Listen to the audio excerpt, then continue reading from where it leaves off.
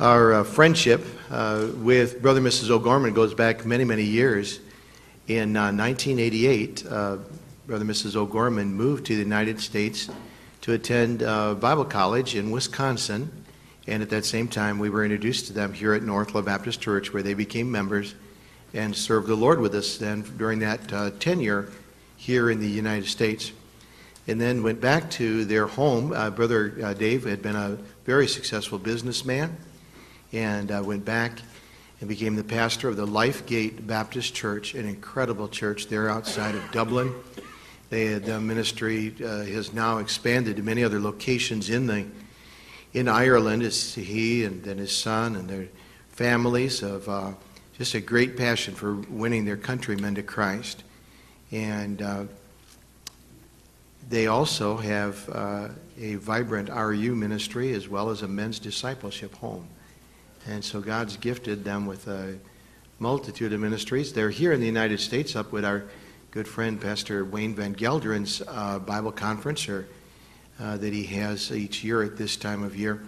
And so when I heard that they were going to be here, I invited them down for dinner and for an opportunity for us to have some spiritual dinner. And so Brother Dave OGorman is going to come and speak to us at this time. Well, join me and give him a good welcome, would you please?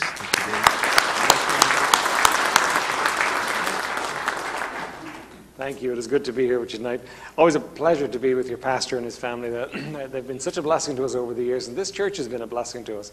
I was counting it up just there, and it is... Now I've forgotten. Yeah, it is 27 years that we've been coming down here. 27 years our connection with Northland Baptist Church, and you have been a great blessing to us over the years. And you know what?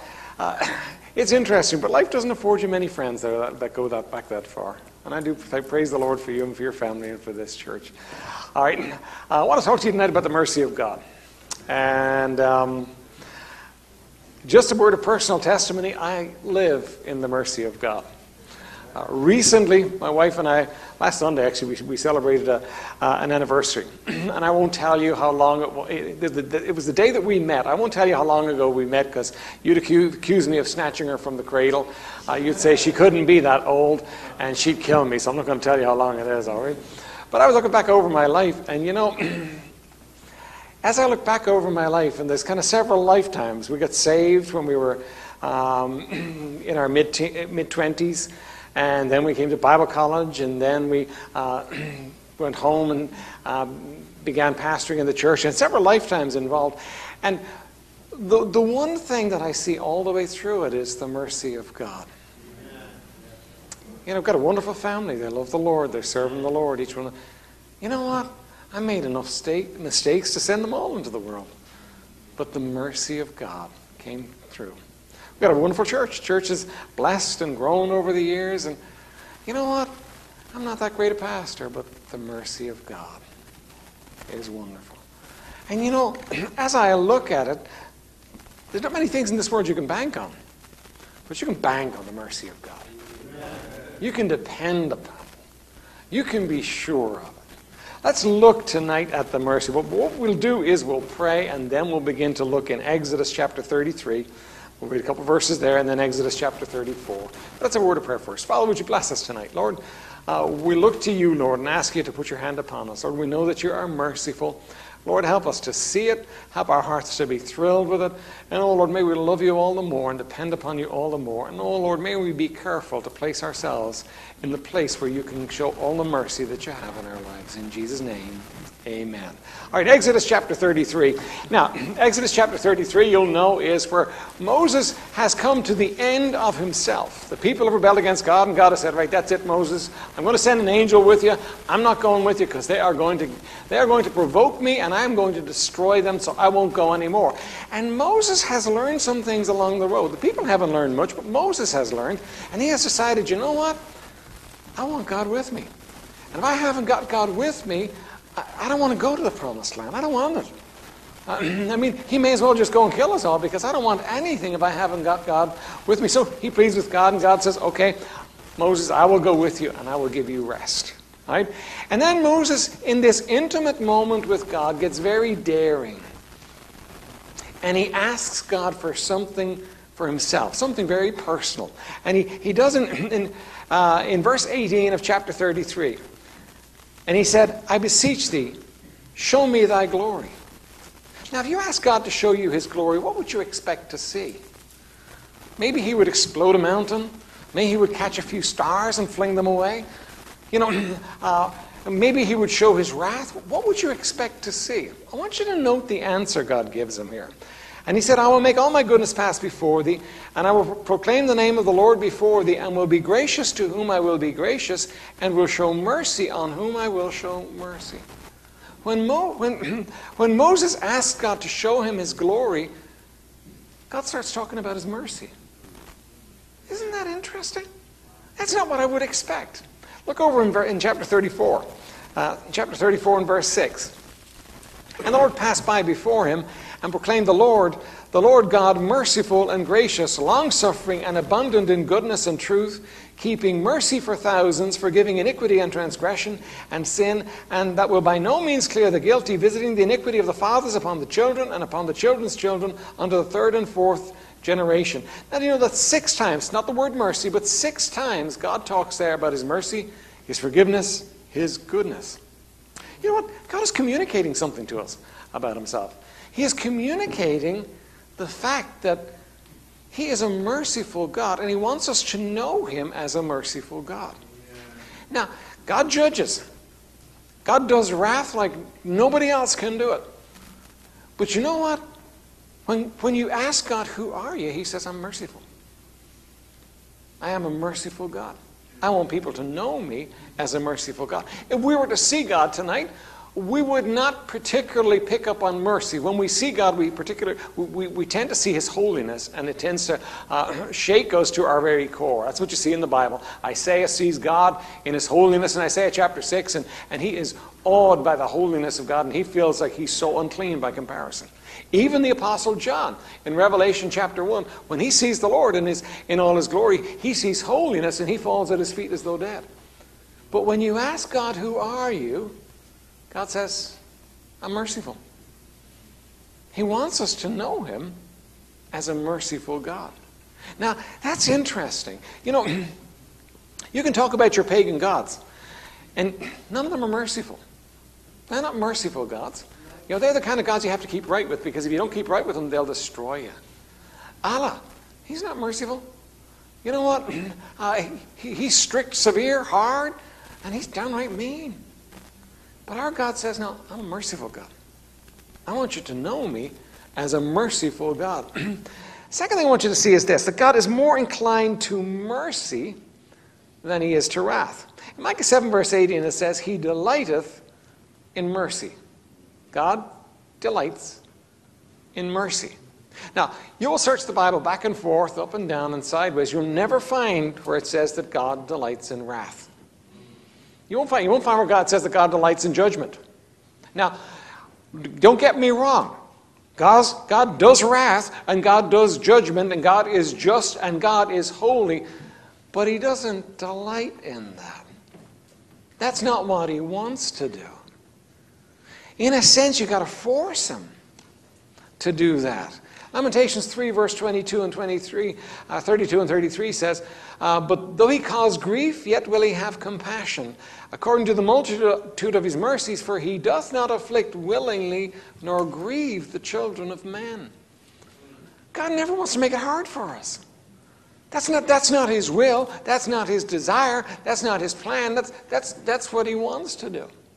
Somebody compared it, it's a very simple comparison, to a bee. A bee is an interesting creature. I mean, you're out in the garden and you hear the bees buzzing around. It's nice. And the bees then, they go off and they make their honey. But if you cross the bee, you're going to find that pleasant little creature has a sting. But the purpose of bees is not to find people to sting.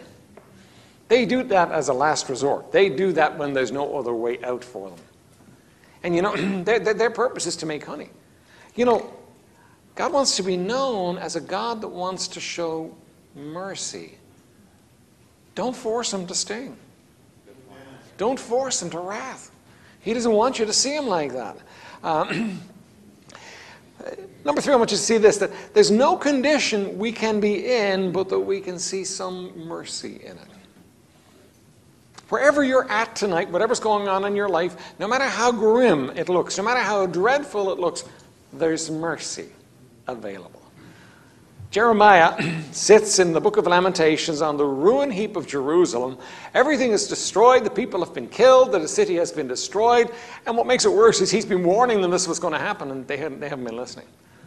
And so finally, that which he's been warning of, that's which he's been pleading with them of to avert, happens. God judges. And he sits on the ruin heap of Jerusalem, and he's weeping. That's what the book means, the Lamentations, he's weeping. But he says this, he says in the middle of it, he says, it is of the Lord's mercies that we are not consumed. He says, it could be worse. We could be consumed. For his compassions, they fail not. They are new every morning. And wherever you are tonight, you know what? There's mercy available. You just think about it. There's mercy available and working in the situation. Another thing is mercy sweetens all God's other attributes. Can you imagine we have a holy God, we have a just God, we have a righteous God, we have a God that shows wrath and shows judgment. We have all those things and no mercy. Where would we be today? We'd be in pretty dire straits, wouldn't we? I was thinking this the other day. I think that it's the mercy of God that allows him to love us. Because here's what we do, you and I. Every day, we do something that would grieve the heart of a holy God. Now, it may not be a serious thing as far as men are concerned, but every day we do something. And we can grieve him. Remember the Lord Jesus when they couldn't heal the man's child, and they came to him and they said, why can't we heal him?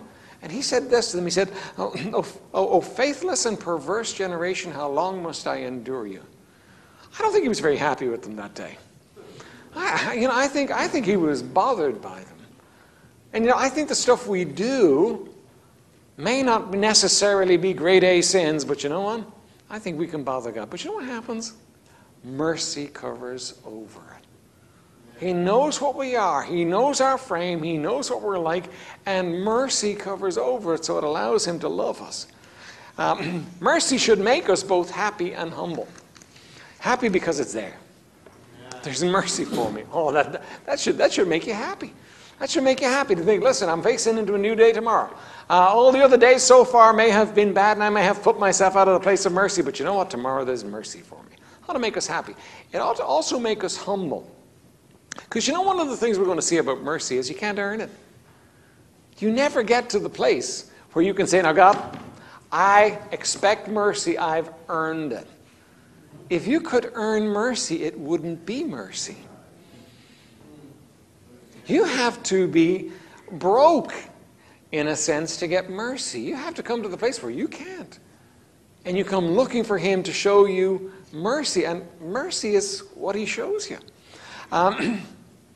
Job 10 verse 15 says this, if I be wicked, woe unto me, and if I be righteous, yet will I not lift up my head. Why would he not lift up his head? Because you know what? If you're righteous tonight, it's the mercy of God working in your life. Did you ever think about that? I'm one of 5 siblings. My younger sister got saved shortly after we got saved. And she's serving the Lord in Armenia. But I have 3 other siblings and they don't know the Lord. And I've talked to them about the Lord. And I look at myself and I say, well, how come I'm saved and they're not? How come I know the Lord and they didn't? The most I ever did was say, yes, I need mercy. That's all I've ever done. Yes, Lord, I need mercy, and God showed mercy in my life. They've never done that, but I'm no better than them. But I'm saved. I'm a child of God. I'm on my way to heaven. I've got mercy flowing through my life, rich and free, and they don't. Now, it's available to them. It's there, but they don't. You know what? Listen, it's mercy. I can't stand here tonight and say, well, you know what? The reason I am where I am today is because I checked all the boxes and I got it right, because I didn't. My wife is here. She'll tell you I didn't. The reason I'm here is the mercy of God. It's his mercy. The reason you're where you are today is because of the mercy of God. Romans 2:4 says, or despisest thou the riches of his goodness and forbearance and long-suffering, not knowing that the goodness of God leadeth thee to repentance? That the goodness of God steps in and leads you to repentance. Listen, everything we have because of mercy. 2 Peter 3:9 says, the Lord is not slack concerning his promise, as some men count slackness. And listen to this, but is long-suffering to usward, not willing that any should perish, but that all should come to repentance. Yeah. Do you know the mercy of God is for all those people out there? Now, they may bother you and I. They may irritate and annoy us because of their wickedness and their sin and all the rest. But do you know God's holding back the end of the world so they can get saved? He cares. He wants to show mercy. I mean, we look at the wickedness in our world and we say, oh, God, if I was you, I'd end it all right now. God says, no, I'm not going to end it. I want them to get saved. He wants to show mercy. He delights in showing mercy. Now, how does God show mercy? Hosea 14, verse 4 speaks of it when it says, I will love them freely. God shows mercy freely. Aren't you glad that he shows it freely? What would you have to do to earn mercy? You can't. He shows it freely. God gives it without anything that we earn. Now, we are a meritorious people. What I mean by that is this. You know, everything we do, we kind of earn. Right? You go out, you work hard, you get the money, and you say, well, I earned my money. You know, you have a relationship on a human level, and very often what we do is we feel like, you know what, listen, it's a give and take situation, and we've kind of earned it. And then we come to this relationship that we have with God, and there's nothing we can do to add to him. Nothing. You know what? He gives us mercy freely. You didn't earn his love, and you can't lose it. It's free. He gives it to you free. Secondly, God's mercy is an overflowing mercy. Psalm 86 verse 5 speaks of him as being plenteous in mercy. Ephesians 2 verse 4 speaks of him as being rich in mercy. Psalm 51 verse 1 speaks of the multitude of the mercies of God. Listen, you know, God, mercy flows rich and free with God. Listen, the most humbling times in life are those moments when God steps in and you know you don't deserve it. You know that if it was you on the other end of it, you just kind of kick you to the curb. And God steps in and he shows you mercy. Have you experienced that? It's there. He shows mercy. He'll bring a tear to your eyes sometimes. Just because he's so good when you don't deserve it.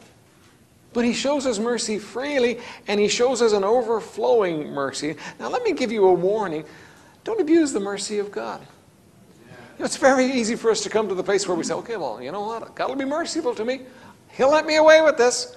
You know, it won't cost me much. You know, God's mercy. I can ask him for mercy, and God will give me mercy. Don't do that one. Right? Because I guarantee you, whenever you do that, there's going to be a price tag involved for you. Not that God won't show you mercy, but there's a price tag involved with you. Somebody put it this way. They said it's like having a first aid kit. You look at the first aid kit and you say, you know what, I've never used the first aid kit. So you take out the hammer and you whack yourself so you can use your first aid kit. I mean, that's ridiculous. You know, you don't want to be in the place where you're getting it wrong so you can find mercy. That's ridiculous. Now, don't abuse the mercy of God. God's going to show you mercy, but don't abuse it. Don't put yourself in that place where you need his mercy like that, right? And then how do you access this mercy? Now, there's 4 points here and we're done, but these are kind of the key of where we're going. 4 points, I'm going to ask you some questions and we're done, right? First of all, recognize your need. You don't deserve it. You know what happens to us? We think we deserve God to treat us right. You'll know the story of the publican and the Pharisee, right? You know, the Pharisee, actually turn there with me, Luke chapter 18, and just look at it with me here. Luke 18. Now, and I'll tell you what I end up thinking when I'm reading through this passage, and you can tell me if that's what goes through your mind too. Luke chapter 18 and verse 10. Verse 9 says, and he spake this parable unto certain which trusted in themselves that they were righteous and despised others. Now, he's giving you the key. They trusted in themselves that they were righteous and they despised others. 2 men went up into the temple to pray, the one a Pharisee and the other a publican. The Pharisee stood and prayed thus with himself, God, I thank thee that I am not as other men are, extortioners, unjust, adulterers, or even as this publican. I fast twice in the week, I give tithes of all that I possess. And the publican, standing afar off, would not lift up so much as his eyes unto heaven, but smote upon his breast, saying, God, be merciful to me, a sinner. I tell you, this man went down to his house justified rather than the other. For everyone that exalteth himself shall be abased, and he that humbleth himself shall be exalted. Now, let me tell you what happens when I read this passage. I may not be these words, but here's what happens. I read the passage and I go, Lord, I thank you that I'm not like that Pharisee.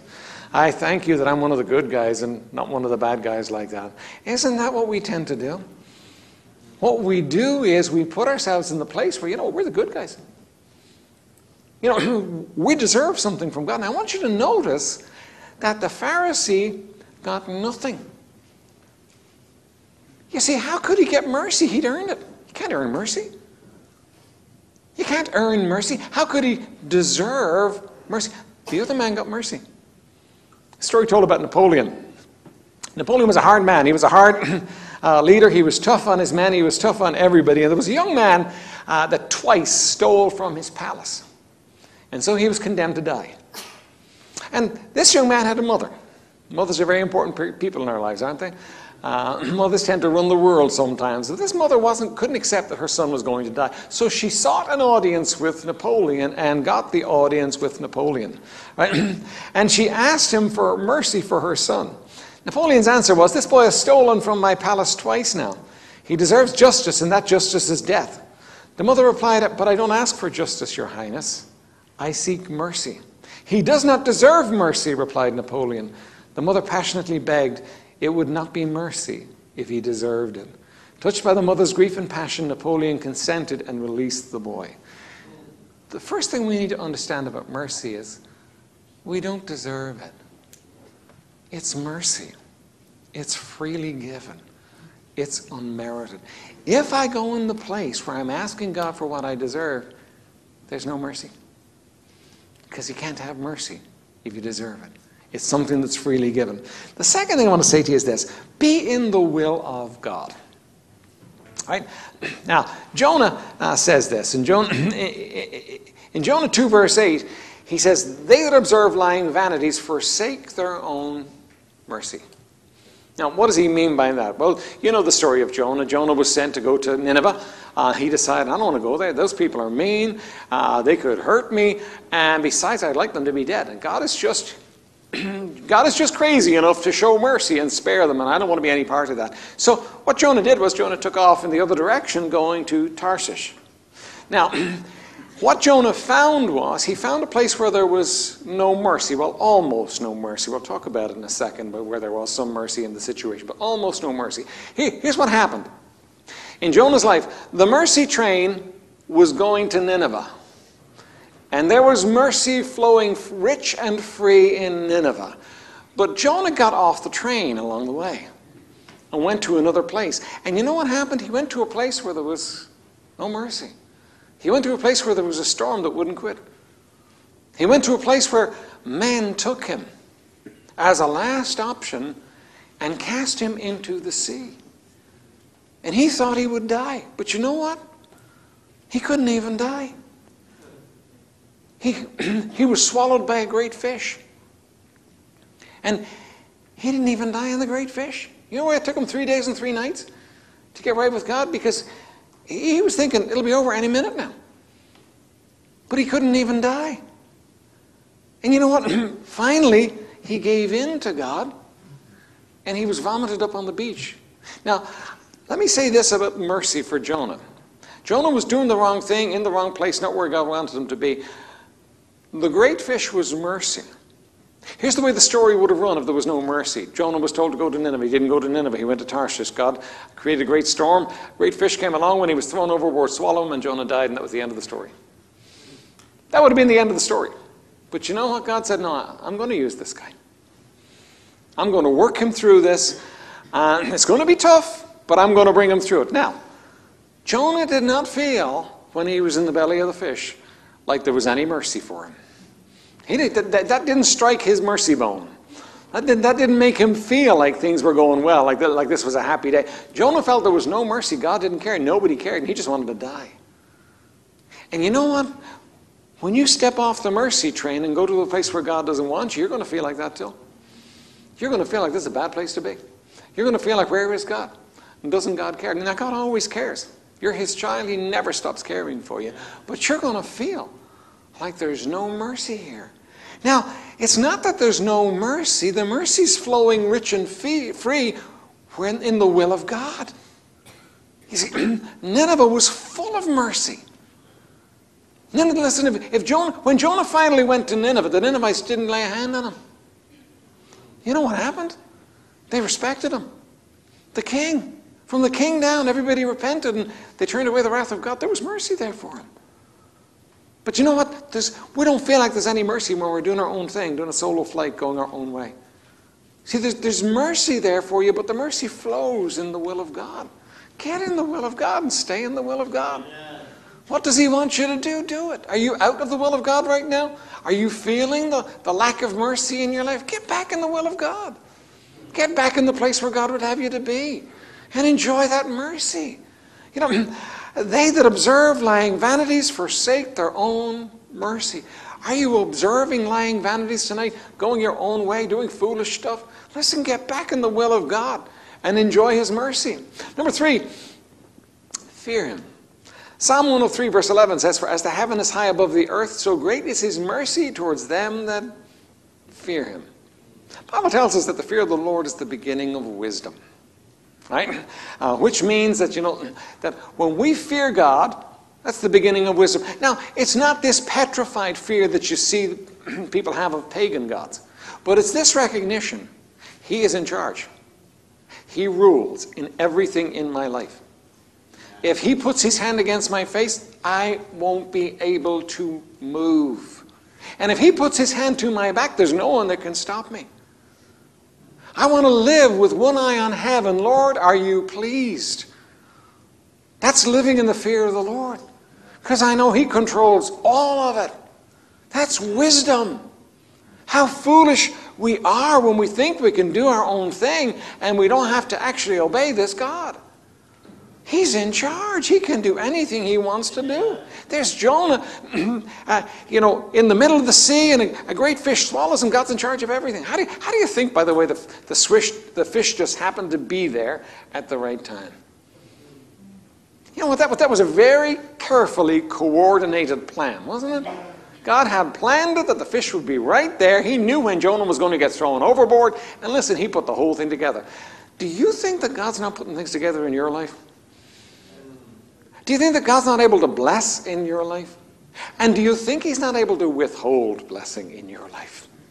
Oh, listen, understand. We serve a great and a mighty God. He is able to let mercy flow rich and free in your life. He's able to have you wake up in the morning and with tears in your eyes, Lord, I don't deserve all the blessing.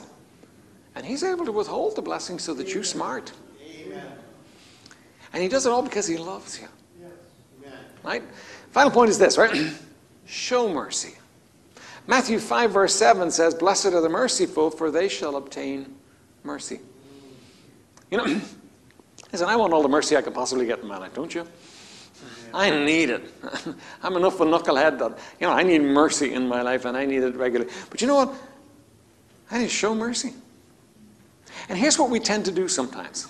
We tend to look, well, I'm going to have my relationship with God. I'm going to be right with God and walk with God. But you know what? The horizontal relationships, the people relationships, they'll have to just fend for themselves. I don't have time for them. They annoy me. We have a saying in Ireland, we say, that wrecks my head. It's a very descriptive saying, all right? And people can wreck your head. And what we can do is we can have no mercy for people. And you know what God says? God says, hey, I'm looking at the way you're treating other people. You want mercy from me, but you don't show any mercy in your life. You want mercy from me, but you want to be the judge and jury in your own life. People bother you and irritate you and annoy you, and you get all bent out of shape, and you want judgment and justice, but you want mercy from me? It's not going to happen. There needs to be mercy in your life. Now, let me backtrack with some questions here, right? First of all, are you known for your mercy? Are you known for your mercy? And you say, well, no, that's not my gifting. I'm not merciful. That's not my gifting. Well, I understand that, but you know what the passage says? The verse says there, if you want mercy, you've got to show mercy. It doesn't talk about a gifting. It talks about you showing mercy. It talks about you not being the judge and jury and executioner in people's lives. It talks about, when people bother you and come short and so on, that you show mercy to them. Secondly, are you more inclined to mercy or wrath? And you say, well, that's just the way I am. I just get irritated with things. Well, maybe you should change. Maybe you should change. You want the mercy of God in your life? Maybe you should change. Maybe you should let the Spirit of God have His way in our lives. It's easy for us to get caught up in a place where, we're known for our wrath. What do your kids think of you, by the way? Listen, you're a dad. You need to discipline your kids. That's absolutely essential in your life. But you know what? Do they know a dad of wrath? Or do they know a dad of mercy? Do you know what? You can deal with your kids and you can deal with them in mercy. You can deal with them in love. And that, you know what?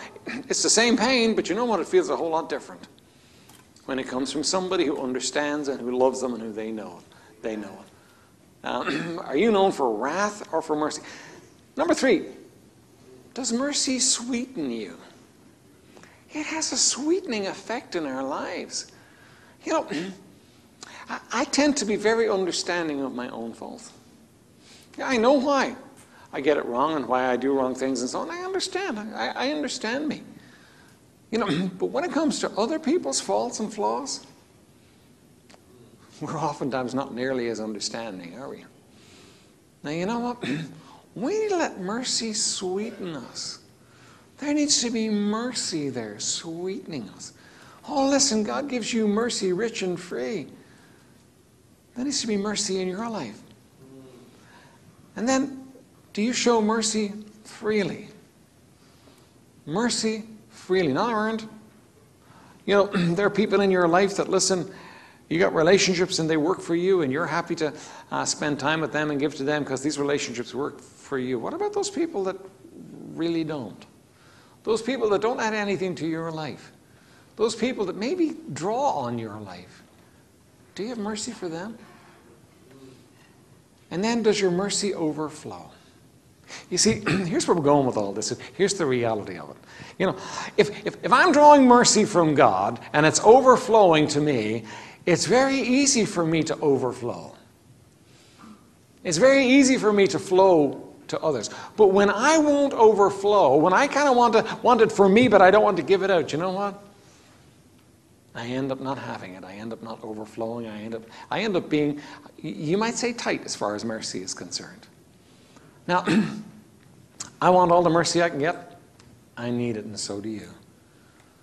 Let's first of all reckon on the wonders of a merciful God and the way He reaches out to us and the way He shows mercy on us. Let's be in the place where we can receive that mercy, and let's show it to others.